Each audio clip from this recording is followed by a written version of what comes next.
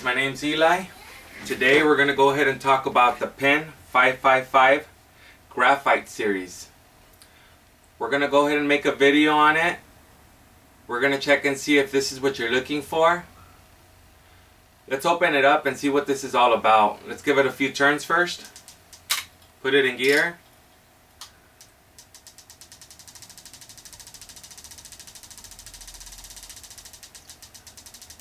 Let's go ahead and watch it spin freely.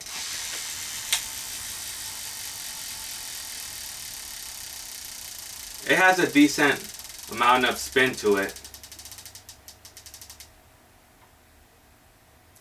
Let's put the clicker on, see how that sounds. It's not that loud. I've known the Penn Jigmaster to be a little louder than this.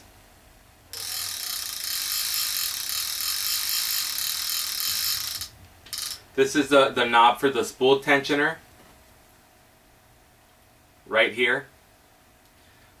Basically it's all graphite. Side plates, the main frame. Let's talk its line capacity. 20 pounds of mono will give you 600 yards. So it's a fairly decent size reel. I would go ahead and compare its size to perhaps the Jigmaster. It's close to it, if not the same. Let's go ahead and discuss how smooth it is. It's got 4 ball bearings, and that makes it pretty smooth. This one's well lubed, so there's no roughness to it when I get it to spin. It's got its standard rod clamp. It's a graphite rod clamp. It weighs 22 ounces. Now this was produced in the late 80s and discontinued in 2003. Let's open it up. Let's check it out. I'm going to start off by removing the screw. That's going to expose the nut in order for me to remove the handle. Now, as you can see, the handle's not the greatest on this, but it's okay. I mean, considering its age, right?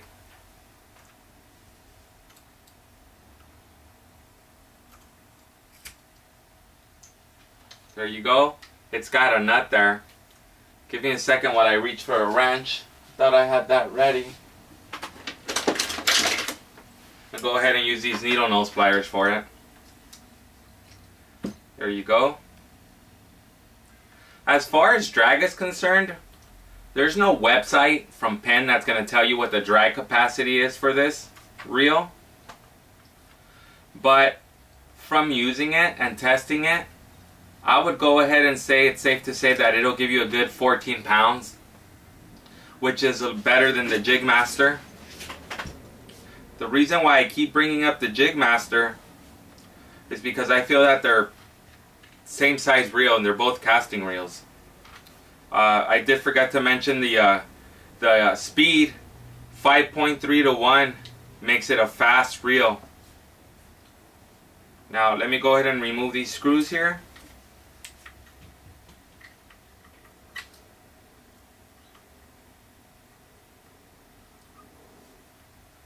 There's one.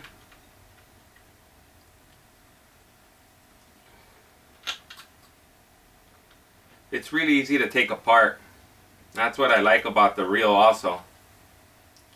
You can clean it up, lube it up after every use if you'd like, depending on what you've been doing with it. I also want to let you know that on the left side where the clicker's at, there's like a brake system. It's got 2 little magnets that you can either pull apart to slow down the spool as you're getting ready to do a nice big long cast, or you can retract the magnets and get it to spin a lot faster. Now of course, if you're not familiar with casting, I'd recommend you put the brake on. It'll slow the spool down and avoid a lot of bird's nests. And bird's nest can be a pain in the butt, if you know what I mean.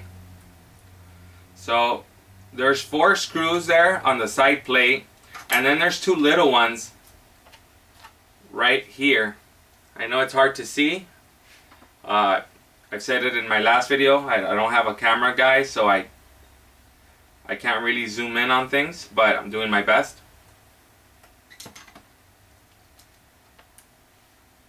Okay, here we go. I'm going to remove the top. And there are the gears.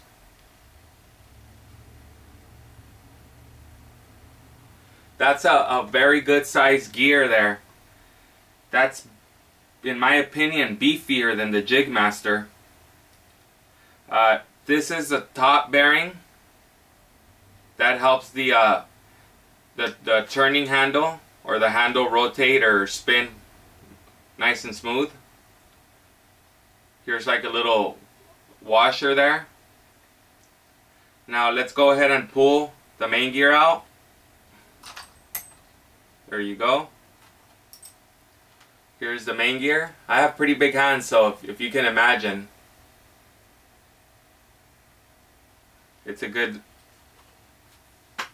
size main gear. The main gear is made out of bronze. The pinion is stainless steel. There's one washer, one HT100, an eared washer, HT100, a washer, and an HT100. So that's 3 HT100s. Now usually it's about 5 pounds of drag for every HT100 washer, but you know, so then 3 times 5 would be 15, and I said 13 pounds of drag, which is what I would stick with. You know, I mean, I don't believe that they're each going to give you 5 good strong pounds without compromising the rest of the reel. So 13 pounds should be fine. And again, here's the main gear. It's got a nice size, like I said. I would say better than the Jigmaster. And as you can see, the bridge and the sleeve, it's sitting right in there. It's sitting on another bearing that helps keep the turning smooth. Here's the dog. It's a good sized dog. I've seen cheap ones by Penn. This is decent. And of course, these are the springs. So that's fairly easy. Let's go ahead and reassemble.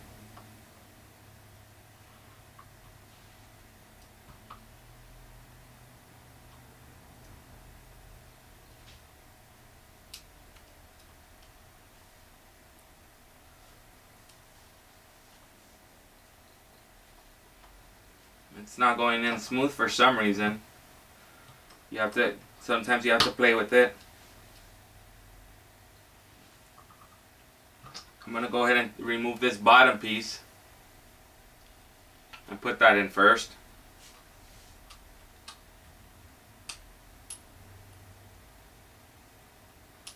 There you go. Let's put the main gear on. There that goes. And let's put the HT100 back. The HT100 drags are bigger than the Penn Jigmaster. Not by a lot, but they are. Keep that in mind.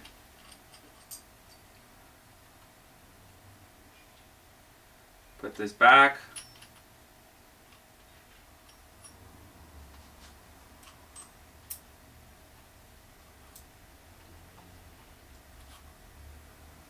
There isn't really much to it, which is why I like it. It's easy to take apart, spray some WD-40 on it, clean it well, use a little toothbrush if there's any sand to brush it off, and then apply some nice grease on it. That keeps reels nice and clean, in good working order. So let's go ahead and put the cap back on.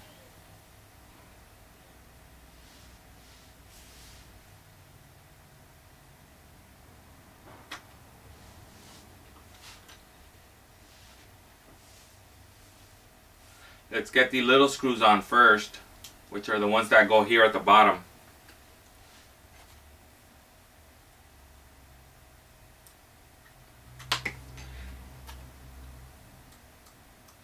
Now, in case you're wondering why the clicker isn't the greatest on the Penn 555, we're going to go ahead and open up the side of the clicker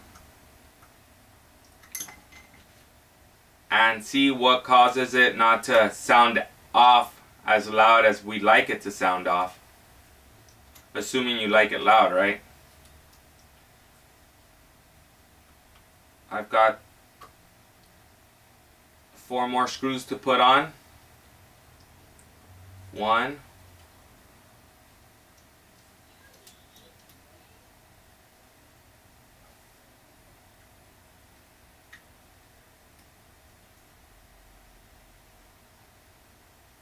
2,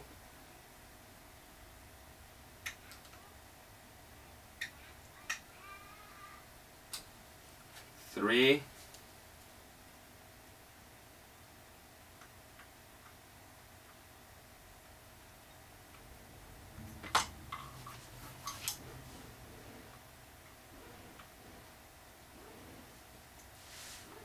4 should be the last screw.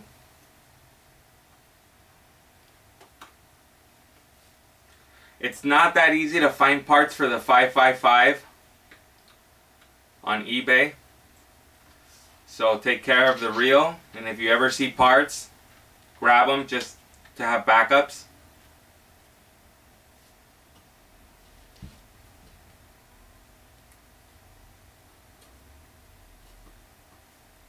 Okay, there's that. Let's go ahead and put the star back on. There's nothing under the star. No washers or anything you need to look out for. Remember, it's going to sit inside of the bearing, and that's what helps everything rotate smoother. It's easy to put back on. This is the tension washer. We're going to go ahead and put the handle back on. It's not a big deal. Put the screw back on.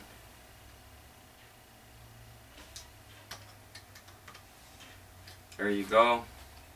And you'll just have to put the cap back on once you're ready to assemble. I might as well do it now.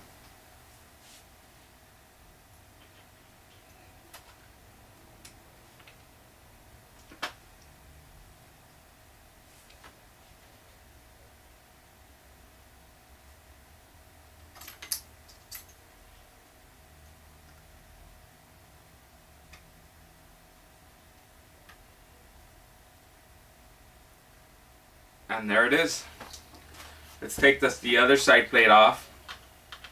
I want to let you know that the spool is made out of aluminum. It's lightweight. Now, if you were to move up and want something a little better than the Jigmaster and the Penn 555GS, I would recommend the new reel that just came out not that long ago, the Penn Phantom, just because it's all aluminum. It's got 25 pounds of drag. It's got a nice beefy handle, and it just looks nice. It's got a retrieve of about 6-to-1, if I'm not mistaken. Most of the time what we want to do when we have reels is upgrade little knickknacks on them, and at the end it just costs a lot more. And when we try and sell it to get ourselves a new reel, nobody's willing to pay us what we invested into it. I know, for example, the Penn Jigmaster, you can buy the tip room frame for it. You can put the Accu plates on the side.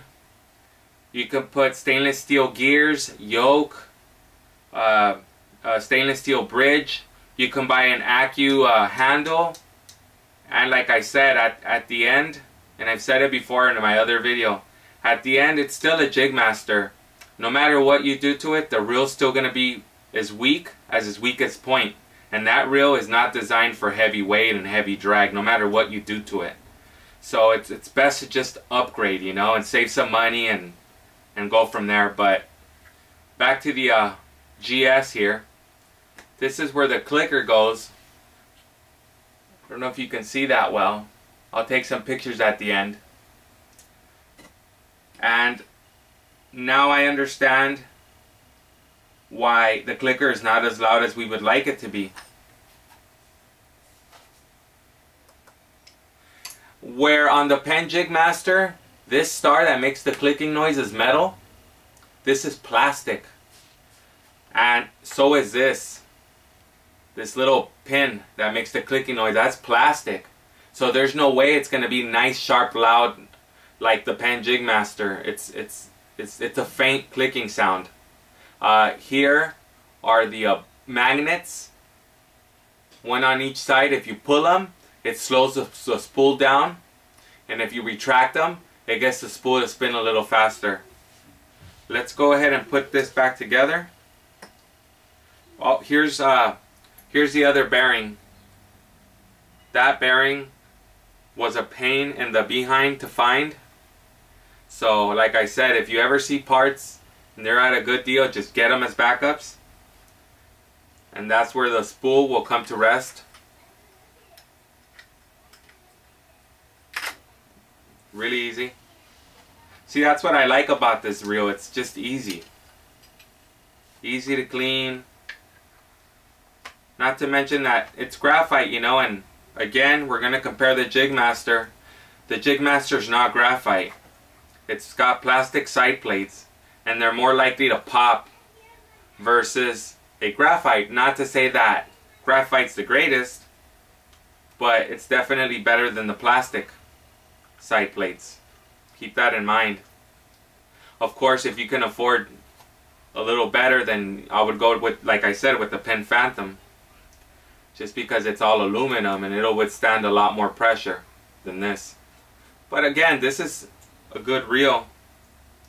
You know, if you just want to surf, fish, things like that, this would be the reel to go for versus the Jig Master.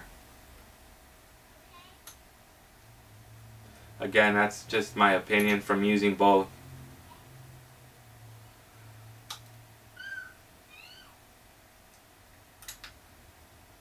There you go. The reel's been put back together. I hope you enjoyed the video. I hope this is going to help you make a choice. I've seen videos on YouTube where, you know, you're interested in buying a reel and you click on the link and you expect to see some good information, and all they do is hold it and turn it and they put the clicker on. That's not going to help anyone make a right choice.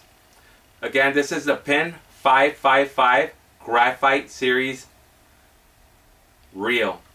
I hope you enjoyed the video. I hope you found it useful, and if you did, click a like. Thank you, and see you next time.